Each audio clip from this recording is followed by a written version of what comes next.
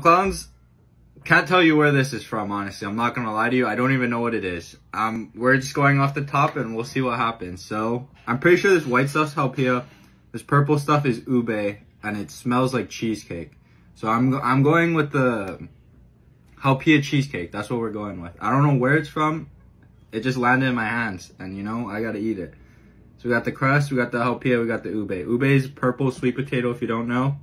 And halpia is coconut pudding. So very Hawaii-ish dessert.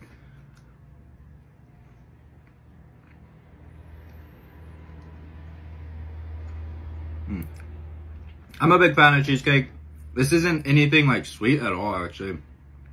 Kind of on the like saltier side, if that even makes any sense. It as weird as it sounds, but it's like a good dessert.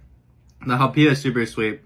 I think what's on this top is like a blueberry frosting, because I'm getting hints of blueberry now, like here and there. But the cheesecake itself is more on like the saltier, not saltier. I don't know how to explain it. It's not sweet though. It's not on the sweet side, but it's like tangier. I don't know how to really explain it, but honestly, like, this is good. This is really good. I've never had something like this before. I've never seen an ube cheesecake, but when I saw it, I kind of like knew what it was because of the color.